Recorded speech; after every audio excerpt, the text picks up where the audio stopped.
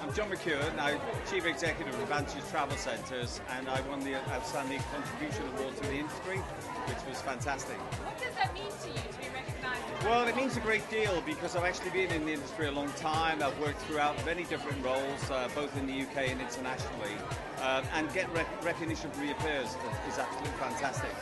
Was it a surprise? Definitely.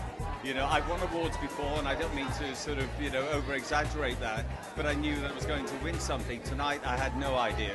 And it was fantastic. It really was, from the moment that I started to piece together that they were talking about me.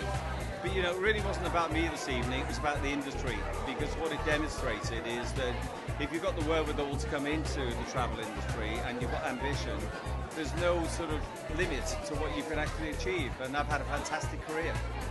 Looking back on your career, are there any highlights that really jump out to you?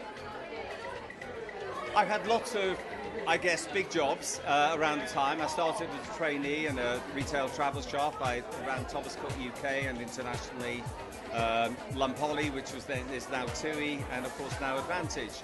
But actually, if you ask me what the most important thing is, it's actually the people that I've worked with, because you get the greatest sense of satisfaction, I suppose, in terms of identifying people who've got talent and helping them grow, and they in turn move into senior positions.